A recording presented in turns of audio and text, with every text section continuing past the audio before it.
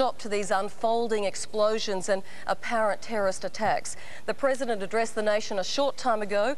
Again, I need to remind you, not just the 2 attacks on the World Trade Center, this was followed by an apparent deliberate terrorist attack on the Pentagon. The White House has been evacuated tonight. There's an explosion at the Pentagon, and the President addressed the nation a short time ago. He is making his way to Washington, but here's what he had to say to the nation just a little while ago. Today we've had a national tragedy. 2 airplanes have crashed into the World Trade Center in an apparent terrorist attack on our country. I have spoken to the Vice President, to the Governor of New York, to the Director of the FBI, and have ordered that the full resources of the federal government go to help the victims and their families, and to conduct a full-scale investigation to hunt down and to find those folks who committed this act. Terrorism against our nation will not stand.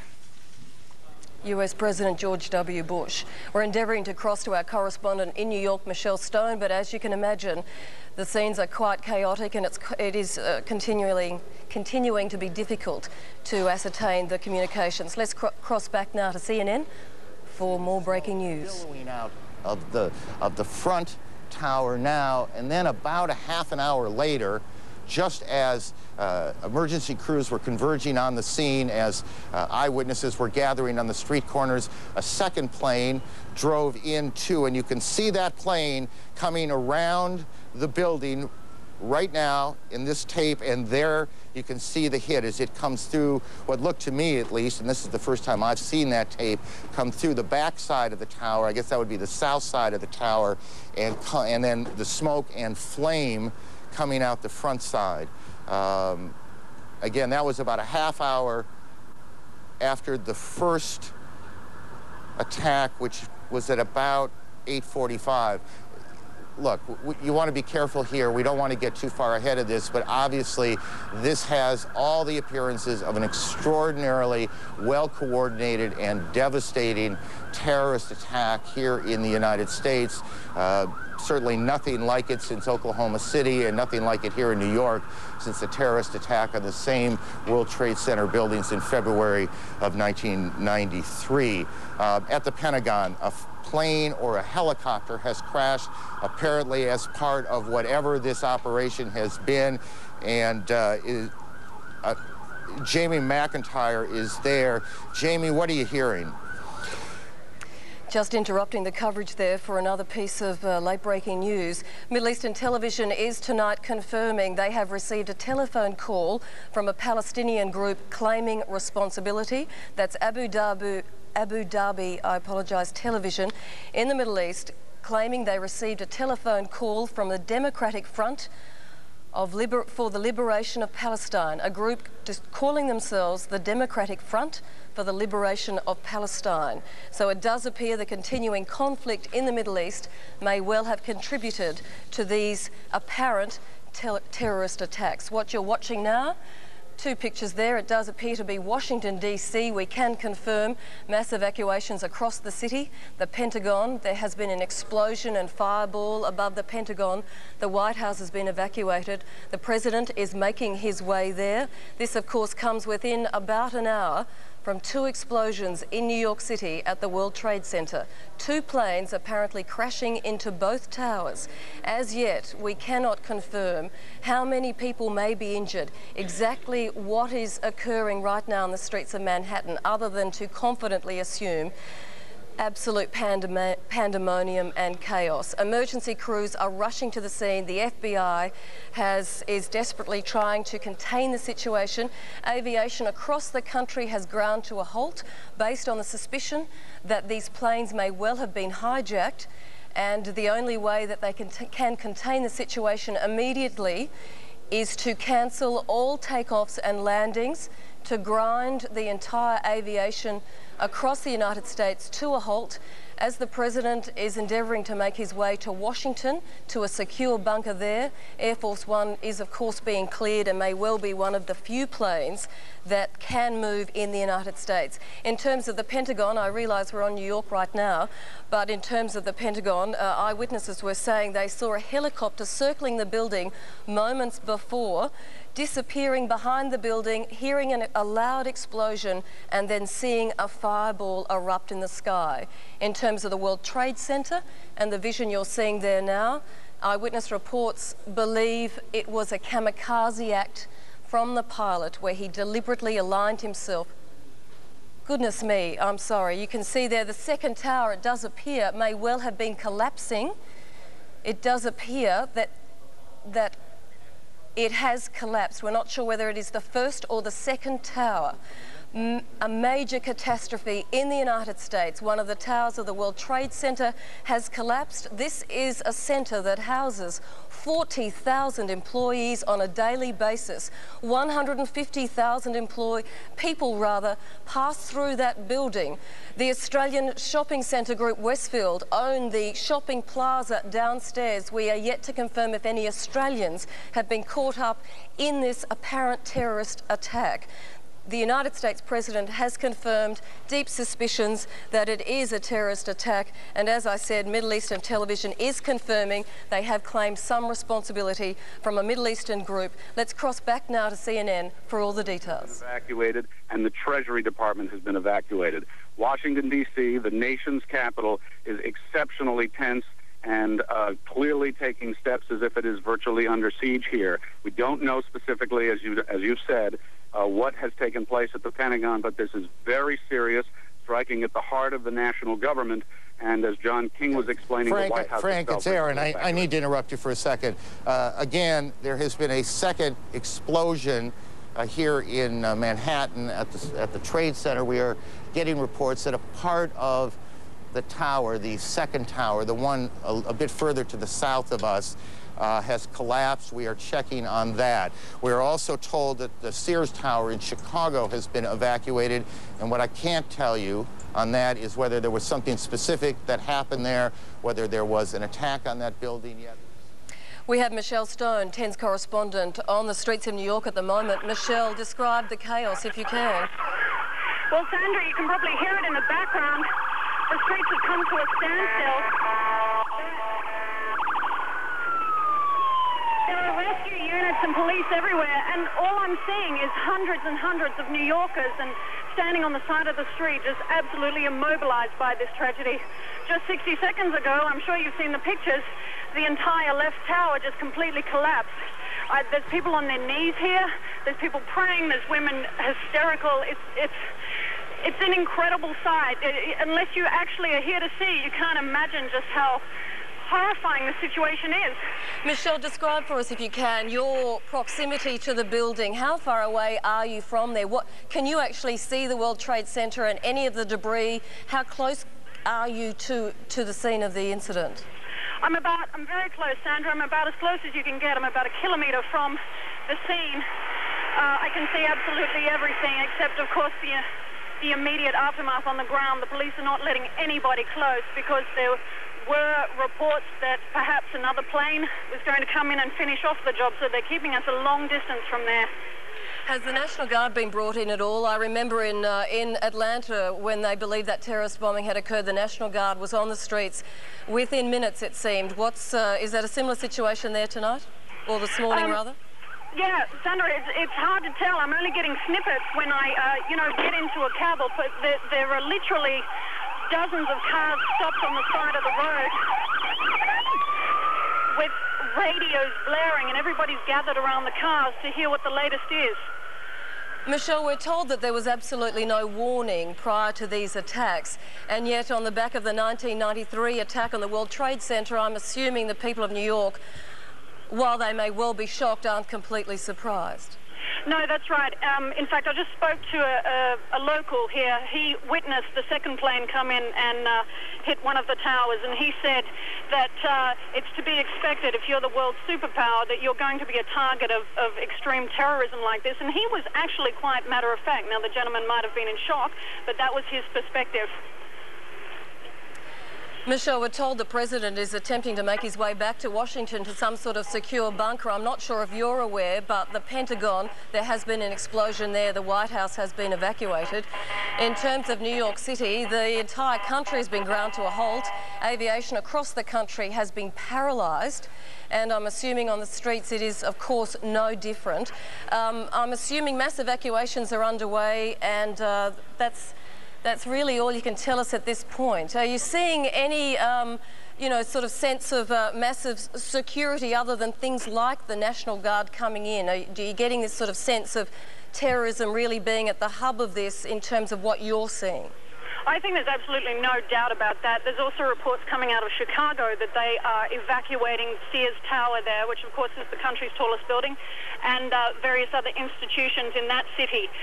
A real fear has gripped New York, and I think that these people standing around are just in a state of absolute disbelief. The streets are completely shut down. You cannot get in or out of Manhattan. In fact, you cannot get down this end of Manhattan anymore. All the airports are shut down, as you said. The place is a complete disaster area.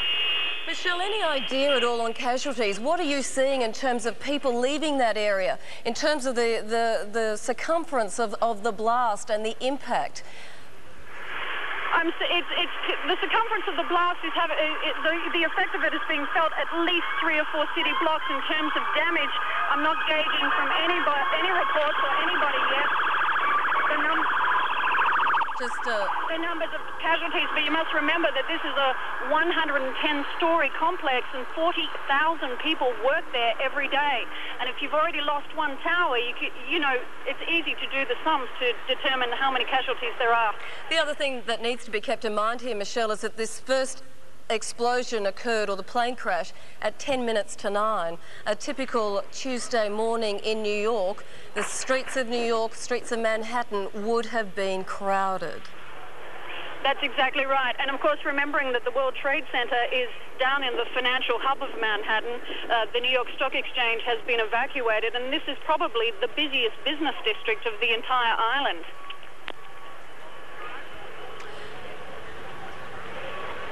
All right, Michelle, it does... Sorry. I'm sorry. It does appear we may have lost Michelle temporarily, so let's cross back now to CNN for the continuing coverage of this extraordinary story, an apparent terrorist bombing in 2 cities in the United States, New York and Washington.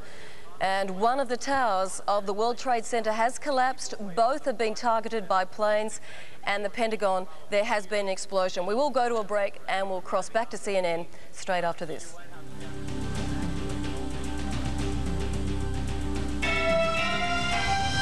Three aircraft having been hijacked today. So we have at least, because we've now had eyewitnesses to 3 apparently deliberate aerial assaults involving the aircraft themselves, 2 on the trade towers in New York City and 1 on the Pentagon itself, just described by Don Wright as a small 2-engine commuter plane which came up from the south. And we now believe that 3 planes were hijacked, 2 of them from Boston and 1 from somewhere else. We are not yet sure precisely what's happened. John, you're listening. Just to clarify for people, John, who's one of our leading reporters on crime, knows New York City probably better than anybody in many news divisions. I cannot tell you where that happens. That's either U.S. Air Force or Navy aircraft, fighter aircraft, now on patrol in what we've described as the no-fly zone over New York City today, lest there be one more attempt. John, go ahead. They've continued evacuations in the area now. They're evacuating Battery Park City, which is a large apartment complex taking up many blocks across the street from the World Trade Center. And they've evacuated the federal court buildings where the terrorism trials of Ramzi Youssef and others were held. Anything that could be a symbolic target is now being emptied out in New York. New York is going into kind of a lockdown mode. I think you'll also see in Washington the same kind of air patrols have been scrambled around principal buildings there. Okay. We have on the phone one of those people who makes his living analyzing terrorism. Kyle Olson, do you hear me? Yes, I do. I wonder if on a day like this anybody wants to be thought of as an expert on terrorism. Be that as it may, and assuming that, knowing that much of the country is shocked at the apparent breadth of this, are you? Well, you know, this is the kind of attack that has fallen more into Tom Clancy novels than into actual response planning. Having said that, we've been anticipating for a long time. We've wondered why it's been so relatively quiet. The suggestions of Osama bin Laden's involvement. What has he been doing since Cole? Other groups out there with a real or imagined grudge against the United States. The nature of the event is shocking. The fact that it's happened is not. Thank you very much, Kyle. Really appreciate it. Kyle Olson. Yeah, one quick thing. Yeah, go ahead. One quick thing. The suggestions that are floating around out there right now. There's apparently this claim from the Democratic Front for the Liberation of Palestine. Right. Very interesting to note. If this is legitimate, if this claim stands up, this appears to be the first time this group has targeted Americans. This group has primarily steered away from the more extreme end of the violence scale. They focused less on suicide bombings, more on gun attacks and that sort of thing in the territories against Israelis. Well, if this holds up, this is a very different tactic. Well, if it is true, and of course the Democratic Front for the Liberation of Palestine was very much involved in attacking aircraft in the 1970s, which carried Americans. So certainly would accept your notion that it's a recent attack on Americans. Thank you, Kyle, very much. You bet. As Mr. Olson makes clear, there has been at least one claim, and those of us who cover this for a very long period of time are always suspicious of claims. People who cover international terrorism. I'm going to interrupt myself. Linda Douglas, our Capitol Hill correspondent, I think is on the phone, and if she's not, she already reports there has been an explosion of some kind at the Capitol. Is Linda Douglas on the telephone? Let's get her on the phone as quickly as we have. She just reported a couple of minutes ago that the leaders of the Congress, Senator Lott, Senator Daschle, the Republican and Democratic leaders in the Senate, had been taken to some have been taken to some undisclosed secure location. Our general assumption is that there's no panic involved in this, that somebody in the Capitol building, as someone in the White House, has a book which says that when these things happen, here, Thomas, maybe you can confirm this for me, when these things happen, there are certain modalities which you behave, and as you see the hierarchy of the American political establishment and military establishment being attacked, you want to protect the chain of command. Absolutely. The first thing they try to do is get everyone in secure positions so they can gather information and make decisions about what to do next. One of the things that law enforcement officials had been planning for is the notion of a multi-tiered attack. An attack occurring in multiple places simultaneously.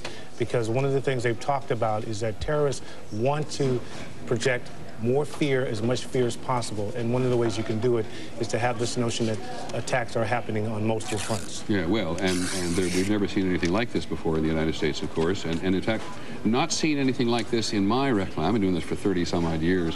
I don't recall any multitude of attacks. We've had 2 or 3. We've had 2 suicide bombers in a short period of time in the Middle East.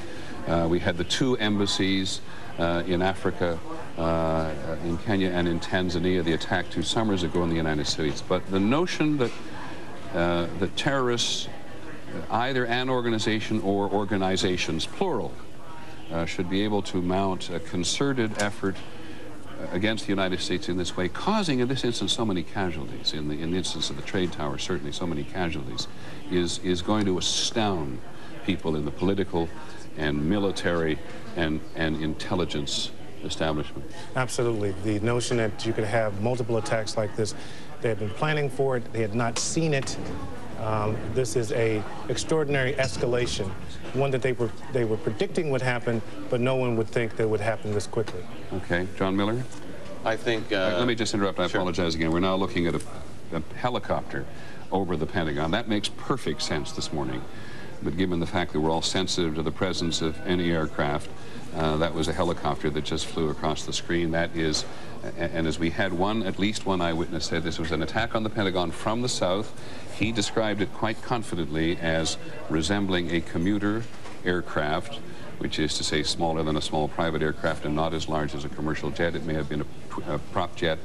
It may have been a jet, but it's a smaller version of the jets which so many people in so many middle-sized American cities are now accustomed to seeing. In terms of the realm of terrorism, this is going to be a real first test, literally by fire, for the Bush administration. You recall, after the embassy bombings in East Africa, the Clinton administration waited about 10 days and launched a missile attack against the camps of Osama bin Laden, who they felt confident at that time they could say was responsible for it, and who's since been charged in it. In this case, I think this ratchets up. Excuse me. This is the Pentagon we're looking at now, according to my monitor. And again, it is hard to grasp what part of the building. We do not know if they're in the courtyard or outside, but you can see that a fairly considerable amount of damage has been done. We do not know whether these are offices or storage areas. The Pentagon is full of many thousands of people every day. The Secretary of Defense, Donald Rumsfeld, has been saying only yesterday and today that he wants to reduce the bloatedness, as he put it, as he alluded to it, in the military and the bureaucracy. But this is the great home of the military bureaucratic establishment. John, before I come back to you, Dennis Cross is on the phone. Dennis, do you hear me? Dennis Cross, do you hear me? Yes, I can, Peter. Dennis, I understand that you were in the World Trade Center when either this or these attacks occurred. Am I correct? That's correct. It was, I guess it was slightly before 9 o'clock, and I work on the 36th floor in One World Trade Center. I work in the insurance industry. Probably hundreds of people in my industry in both of these two buildings. And what happened? As I was... Hey, Dennis, just let me stop for a second. Somebody is trying another telephone on this line. Could they please not do that while we listen to Mr. Cross? Thanks. Go ahead, Mr. Cross. Go ahead, Dennis. Essentially, I was, sort of at my desk working, general office activity, and felt an enormous... it almost felt like an earthquake. Like I could literally feel and see things in the office moving and the floor moving. Immediately after it was some sort of explosion or something, there was an enormous volume of debris and paper. It almost looked like a dirty parade. All of this material just falling down. I was looking out the south side of One World Trade, and everybody in the office was kind of screaming, kind of gathering in the middle, and I went to the window, and I immediately saw one woman who appeared to be motionless, laying on the roof of a lower building next to me.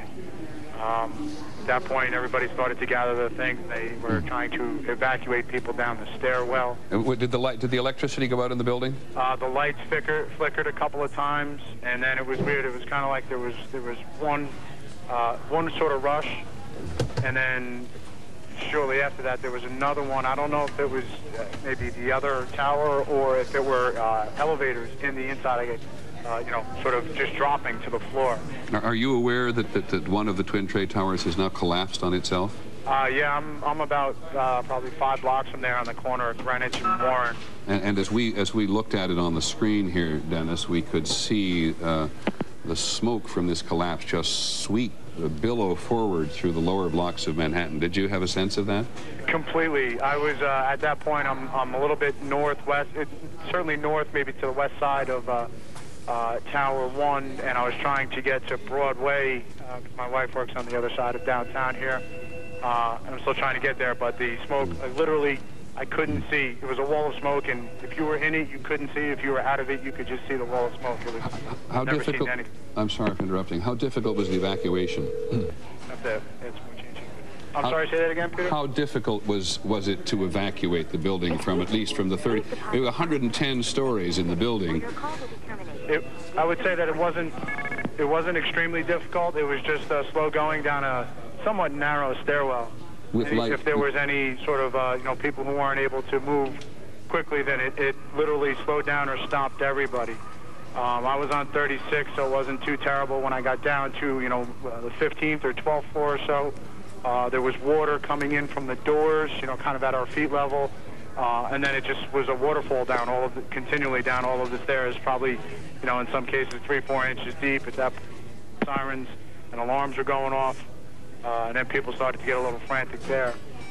Dennis, thank you very much. Okay, I really appreciate you calling in. You're very Dennis welcome. Krause, who works or did work on the 36th floor of the World Trade Center in this particular tower, which is still standing. There's only one of the trade towers now standing, the other having collapsed on itself not long ago.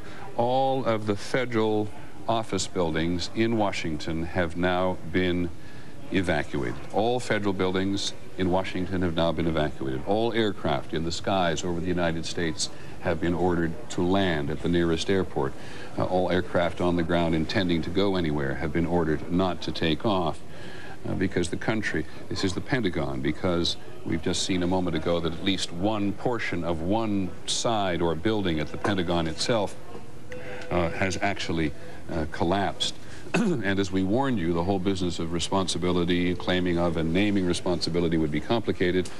And now we've, from the Middle East, a senior official from the Democratic Front for the Liberation of Palestine has denied any involvement, any connection to a double plane crash on the World Trade Center. It was, in fact, earlier on an anonymous caller who had called Abu Dhabi Television to say that the DFLP was responsible. So for today, we'll put aside as best we can on trying to understand who did it, just knowing somebody who did it.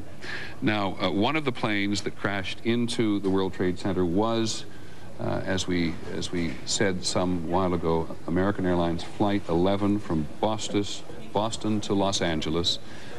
That has now been confirmed by the airline itself, or at least by their spokesperson, Lori Bassani. It was a Boeing 767. It would, under normal circumstances, if it were full, carry about 160 passengers, including 2 pilots, 9 or 10 crew, but we have no idea yet whether or not the plane was heavily loaded or not. Peter, big concern now from the scene that the Northwest Tower, the one remaining standing, is leaning and buckling in the northwest corner. They're moving back the mobilization areas, and they're cordoning off the area in a much wider zone now, because obviously they are now concerned about the possibility of a second collapse. I'm still desperately confused, John, about what may have caused the building to collapse. As you watch the videotape, it appeared to buckle from the middle, from the point of impact and collapse, which, with no background in architecture, I don't know about the structural vulnerability, but as you see, debris starts to fall away. Then it cracks, and then it just goes straight down. And now they say that the other tower is leaning. If you look at some of the pictures, it appears to be on a slight angle to the right. Yeah, they say the fire is also spreading downward now through the tower. And I think there's a real decision to make there. I have not been able to hear whether they're keeping people in there to fight that fire, or they're just leaving it empty to let the fire burn itself out, because they're going to have a real problem with people in there if it's in jeopardy. Okay, that's Peter Jennings of ABC America just carrying us through this tragedy that's unfolding across the United States. It's a major terrorist alert. So far, it's struck at 2 major cities, New York and Washington. And standing by in Los Angeles is our senior correspondent there, Robert Penfold. Robert, obviously, Los Angeles must be bracing itself for a possible terrorist attack there. That's right, Jim. At the moment, all the airlines here, or the airports here, have been closed down. And what we're trying to do at the moment is find out really whether or not those airports might be opened a little later today. But the situation is, at the moment, airports right across the United States have been closed, and people now have been warned, really, that they should not go near airports or near government buildings. Well, Peter Jennings made the comment that not since Pearl Harbor has there been such an attack on the United States. Now, is that exaggerating the situation? Certainly not from our viewpoint over here. Well, Jim, certainly not. At the moment, the place really feels as though it is under attack, because what we are hearing here in the United States at the moment, that they have no idea where the attack is coming from. There have been some claims of responsibility, but at this stage, they are unsure where the attack is coming from and what will be hit next. So, of course, everyone is under extreme pressure to find out what is going on, where the attack is coming from, and Of course, as you can see from the television sets here, it's just a continuing disaster here in the United States. Yes, the last major attack was in Oklahoma City, and even though there is a splinter Palestinian group claiming responsibility, the name Osama bin Laden is being mentioned, and of course he was the allegedly responsible for the bombings in Kenya and Tanzania that decimated the US embassies there. Have you got any more information on that? Well, there has been a claim of responsibility. The group calling it a PFLP, they have claimed responsibility out of Jordan, I understand. But no, at this stage we are still waiting to see whether or not there might be more claims of responsibility. And of course, you have to be careful at this stage too, because phone calls are coming into all the authorities all over the United States now from various splinter groups, perhaps claiming responsibility, wanting to be part of all of this as well. So the authorities would not accept the fact that the PFLP, as they're calling themselves, might be the ones responsible. They will in fact continue to monitor the situation, and it's much too early to tell. Well, where is President Bush at the moment, and what precautions are being taken for him? Well, he at the moment has been put now in a secure area. The White House also has been evacuated. All major buildings in the United States now have also been evacuated. Here on the West Coast as well in the United States, people are being told not to go to work, not to go near airports, not to go near government buildings. The President himself is in what they call a lockdown situation, and it's more than likely that nobody will be saying where he is for the time being until they sort out this extraordinary disaster. Well, while we're talking, we have pictures of the World Trade Center and the remaining tower. If we could just see those now. You'll see at the background there that is the second tower actually collapsing. What happened was that the second plane crashed into that, and there was such an immense inferno at the top that weakened the structure of the building, and that forced its collapse. Now, the horrifying picture we're seeing is that there were obviously scores, if not hundreds of office workers in that building who were unable to escape. Now, Robert, I guess there are fears now that that remaining World Tower Centre, the building there, that may collapse as well. Yes, Jim, that's the real worry, of course, and not to mention the fact that people were, rescue workers and others were all there trying to fight this blaze as well when this second tower collapsed. Now, you have to go to New York and you have to stand next to this World Trade Center